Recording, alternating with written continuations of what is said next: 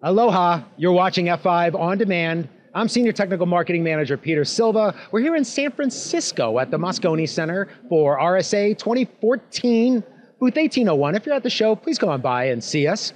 We have Bob Blair. He's a Senior Product Management Engineer with us. Thanks, Bob, for joining us. Nice to meet you. Meet me? I thought we've known each other for like a year. Yes, we have. So one of the things we announced this week, I'm just joking with you, Bob, you know that, right? But it's all on camera. One of the things we announced this week is the High Performance IPS. And so I thought I'd get Bob with us today to give us, first talk a little bit about the High Performance IPS, what it provides organizations, and then get a little bit of a demo. Sure. Like we've been doing all week. We have a number of demos to show this week. So first, tell us a little bit about the High Performance IPS. The High Performance IPS is a scalable solution that allows us to scale the IPS sensors across multiple pool members. And LTM, Big IP LTM, is for years has done excellent with load balancing. Now we extend that further to allow us to load balance the IPS sensors. And these are what we've always remembered IPS is about, the IDS, IPS, intrusion detection, Correct. Prevention systems or services. That's correct. And now we've taken it one step further where actually the IPS is signaled to the Big IP in order to blacklist the source IP addresses that are the offenders. Let's go take a look. Let's do it. Follow us this way. So we got our little demo area set up. You can see you get high performance intrusion prevention on top. So walk us through this, Bob. What's going on? What we're seeing here is the SourceFire's Defense Center dashboard, the Context Explorer dashboard. Up top here, you can see the activity over the last 30 days, traffic by source, traffic by destination. If I scroll down a little bit, you can actually see that SourceFire is actually identifying the different application protocol information, reporting it. This is the information. These are the packets that we've been sending SourceFire from the Big IP. Got it. And so I see things like LDAP, DNS, HTTPS, SSL. Yeah, so that's the volume and the type of traffic that's been going through the system under test. Got it. And if I scroll out a little bit further here, you can actually see some charts and geolocation information. Wow. So this is a great place to start for the Context Explorer. You want to know what kind of traffic's going through your system, where it's coming from, what it's doing. This is where you go. And then when we talk about what type of intrusions are we protecting against? There's over 5,000 signatures and rules implemented on this system, and SourceFire is watching for all those different mitigation points. Got it. And when they hit them, they trigger the remediation API, which talks to Big IP, and Big IP then goes and enforces that traffic and drops it. Cool. Now, if I scroll over to my other tab here, I created this F5 dashboard. It's actually showing we have two sensors under test here. It's showing the volume of traffic over time. This is the cumulative traffic connections across all sensors. You can scale these out for as many as you want. So if you have 10, 20, 30 sensors, you can scale it out. You can look at your total connections. It's also showing the events by sensor. Oh, yeah. So we're actually hitting our local bad rule. We got about 6,000 events there. And then over here, you can see there's some web DAV attacks and so forth. But moreover, down below, you can see these remediation and correlation events. It's hard to see, but we've had over 13,000 remediation events, both for F5 and intrusion rules. And what this is I have a script running on my server, which is constantly exercising our virtual servers. Mm-hmm. And it's exercising them in a manner that's going to allow good traffic as well as bad traffic.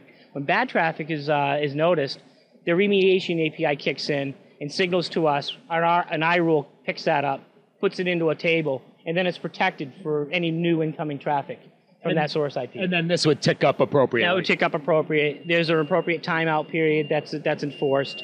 After that timeout period, that source is allowed to come back in, and if they violate again, they get kicked back out. Now that was one of the things we were talking about earlier, was the granularity in this, where it's not just, we were talking that, a lot of people think security is about keeping the bad guys out. And by all means, it certainly is. But really, security is letting the appropriate person into the right information at the right time at a very granular level based on context. And it sounds like that's what's going on here. And this is based on per virtual server, so you can apply these contexts based on your application.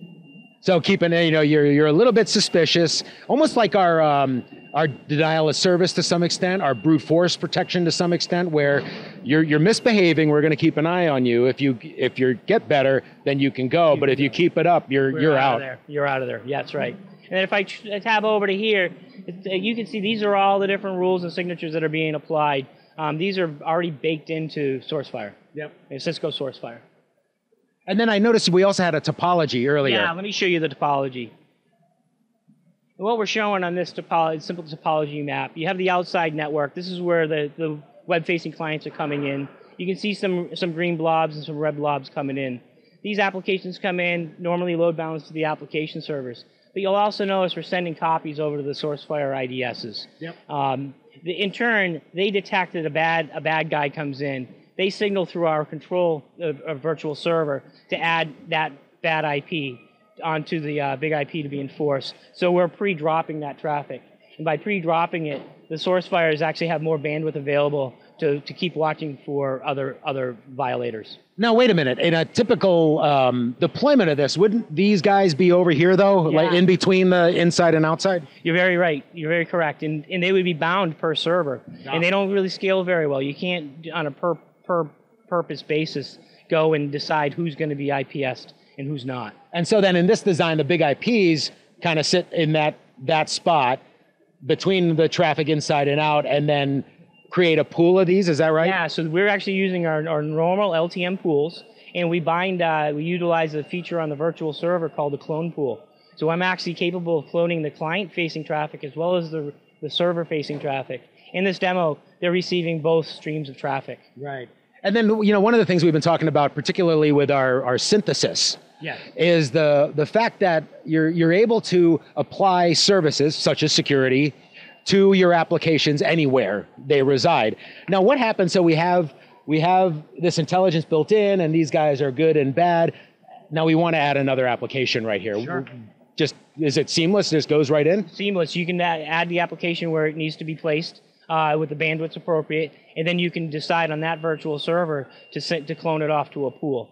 And you get a multiple of these pools. These pools can be different sizes and weights. And we have 19 or so different load balancing algorithms that you can apply so that the appropriate sensor on a concurrent basis or a weight or the loading, the appropriate one that is available has the most available bandwidth gets the next stream. It really boosts the performance of those boxes, doesn't it? Very well, yeah. And if you have to do service, you need to pull a box out for service. It doesn't take your applications down. If you were to pull a box that was in line to that application server out of service, that application server is going down. That's a problem. That's a problem. I really appreciate your time, Bob. You're very welcome. This is cool stuff. We got protection going on all over this booth at RSA, don't we? Yes, we do. There you have it. A little bit more about our high performance IPS we announced this week here at, right? We announced it, didn't we? Well, yeah. This week at RSA. Thanks a lot, Bob. You're welcome. So for Bob, and I got Jay behind the lens. Thank you, Jay. I appreciate it. I'm Peter, and we're with F5 Networks. Thanks for watching.